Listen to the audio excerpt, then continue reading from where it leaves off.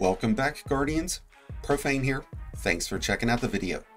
As you just saw, the Mutiny grenade launcher absolutely ripped into this dungeon boss, and you're about to see it shred into some other ones.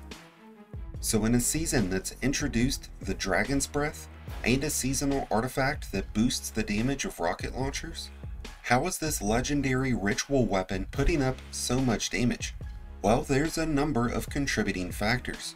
In the most recent update, 7.3.5, heavy grenade launchers, like the Mutiny, received an increase to their ammo capacity, along with an increase in overall damage. This brought heavy grenade launchers more in line with rocket launchers, and even with the help of Argent Ordnance, grenade launchers are still just better now. In fact, there's several grenade launchers that have benefited from this change, but unlike many of the other standouts, the Mutiny also gets the benefit of having some unique synergy with this season's artifact.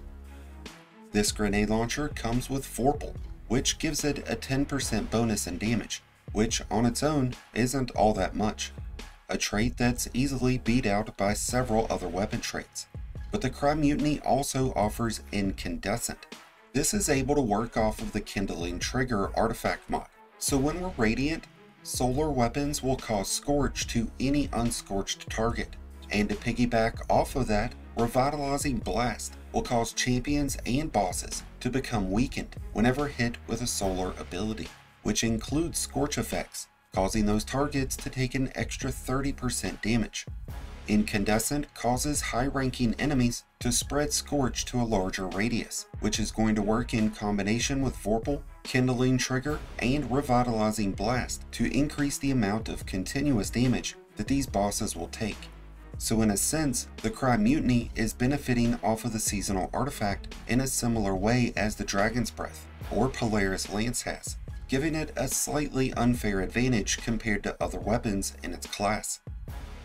And since the Mutiny is a legendary weapon, you can add on the boss spec mod or Taken spec mod, depending on what type of boss that you're going up against, which is going to increase your overall damage potential by either 7.7% or 10%. Since the Mutiny provides the most benefit to solar subclasses, you'll find this to be a perfect option with Titans who are running the Lorelei or Pyrogale, and to Hunters running the Celestial Nighthawk. And when it comes to Warlocks, the Sunbracers or the Dawn Chorus will both be excellent. To amplify the damage potential of Mutiny even more, you want to use the Ember of Ashes fragment, which is going to double the amount of Scorch that gets created. What I like most about the Mutiny's damage potential right now is that it keeps our exotic option open to use weapons like the Izanagi's Burden, the Wither Horde, or the Lumina. Like any weapon loadout in Destiny, the benefit of grenade launchers will be circumstantial to your activity, and in some cases it will depend on what the rest of the team is running. With that said, if your team is full of legendary rockets with a Gjallarhorn, well, you're probably better off sticking with a rocket launcher.